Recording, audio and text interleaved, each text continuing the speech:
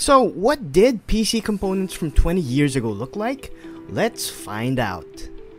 First, we have the AMD Sempron. Released in 2004, the Sempron was AMD's budget alternative to Intel's Celeron line.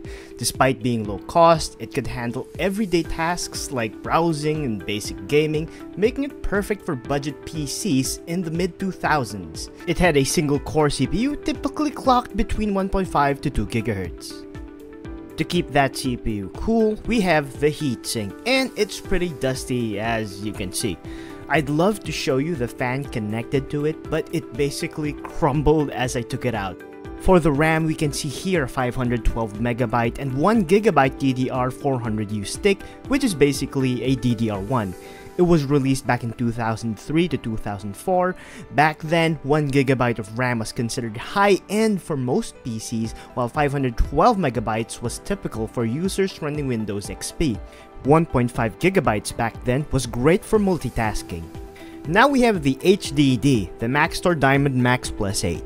Released in 2005, this specific drive had 40GB of storage. Maxtor was known for producing reliable drives back then, and the Diamond Max Plus 8 was widely used in OEM desktops. Despite the 2MB cache, it offered decent performance for its time and was a popular choice before SATA drives became more widespread.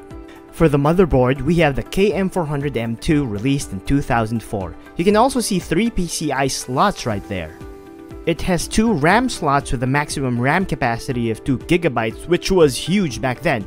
This motherboard was actually a staple in budget desktop PCs, especially with the S3 Unichrome IGP, one of the last integrated graphics solutions before GPUs started evolving rapidly. So yeah, this motherboard had integrated graphics before it went to CPUs later on. Now we have a CD-ROM drive.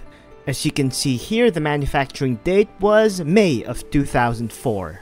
CD-ROM drives were commonly used in PCs for reading and burning CDs back then. It was an essential part of many machines before the rise of DVD and Blu-ray drives. Many users used it for music CDs, software installations, and data backups. Finally, we have the floppy drive. This model was released around the early 2000s. By 2005, floppy drives were on their way out, but they were still present in many businesses and legacy PCs. They were often used for things like BIOS updates, boot disks, and transferring small amounts of data. It even has a floppy disk inside. Let's just pop that out, and yeah, there you go. 1.44 MB of storage.